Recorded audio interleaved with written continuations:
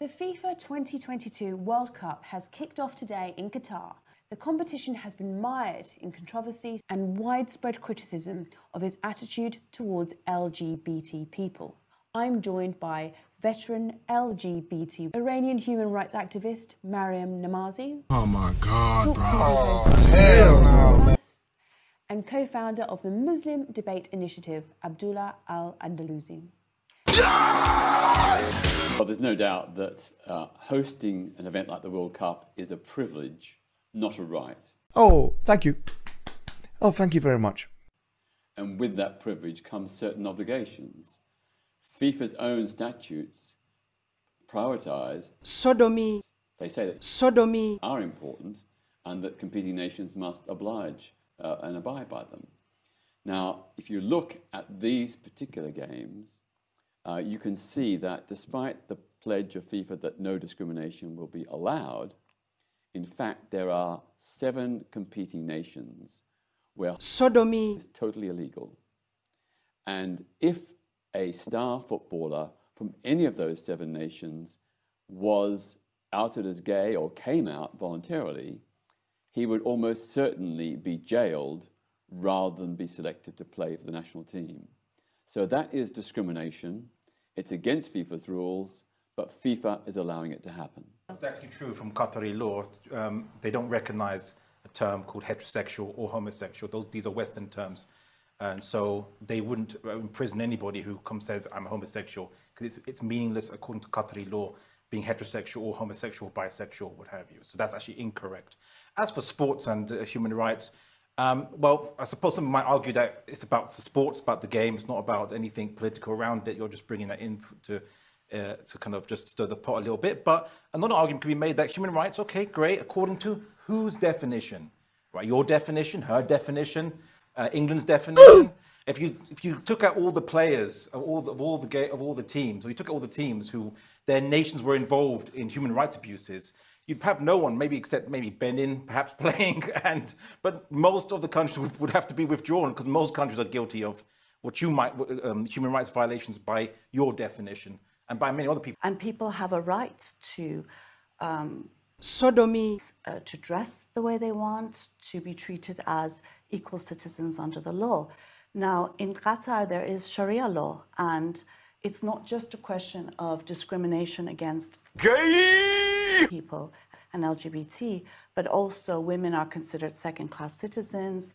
But the fact is that Sorry, don't talk over me. I know you're used to doing that, but don't do it. We're just talking. No. Before I answer that, I want to answer something she said was quite egregious. She said human rights, which she supports ostensibly, as she claims, a Western definition of it, is about the right to choose to dress. And yet she is the person who said a couple of years ago that she would ban the burqa. And she said that I think every secularist and women's rights defender should support a burqa and niqab ban. So clearly,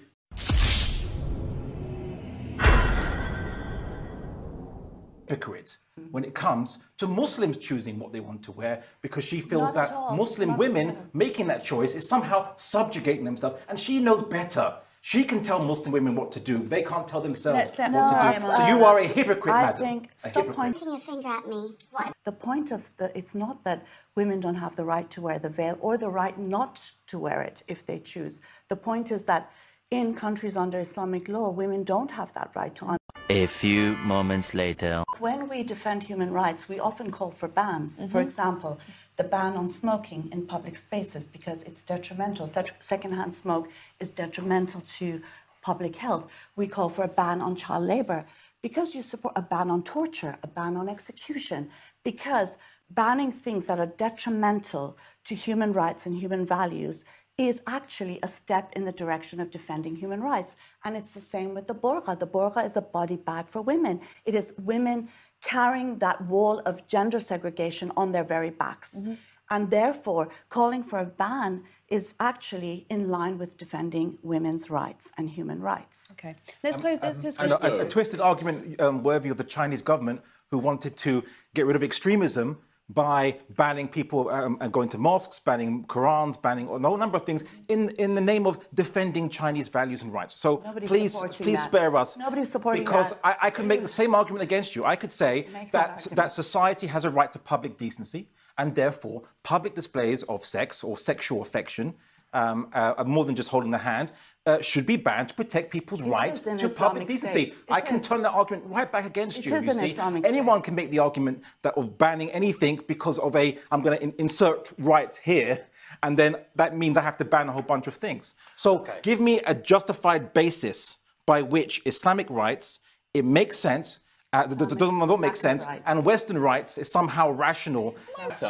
Just 6 weeks ago, a female university student was stoned to death in a so-called honour killing by her family because she didn't follow the strict way in which women are supposed to behave. Abdullah, stoned to death. Does that law exist? Does that law exist? Not in Qatar. And that is... And it was not investigated by the Qatari authorities. The murderers got away with it. Women get raped on the streets of UK all the time. Oh, well, that's all right then. Murdered and raped. Should I now put that as an indictment against the West or indictment against Britain? You see, that's what you're doing. You're saying some criminals in the Muslim world do something bad. This must mean all Muslims are bad or Islam is bad. And yet your criminals do not represent your own state. Come on. Emotional, damn it! Let's have a real conversation about Islam. Let's have a real conversation about what's happening in Qatar. Let's not having your axe to grind. I know you're saying you're ex-Muslim. You declare yourself ex-Muslim. You insult. Yeah, but he's interrupting everybody all the time and shouting. Let's try. From an Islamic perspective, Islamic law, there's prohibitions on adultery. Okay. If it's public adultery, which is virtually impossible to prove, it's more of a symbolic law, and because it's impossible to prove. Wait. This stoning, part of Islamic law. Didn't Muhammad say in a hadith? Over me again, right? Muhammad say in a hadith. Okay, look, I know you have an axe to grind because you're ex-Muslim. I'm ex-Christian, but I've got over it. Please.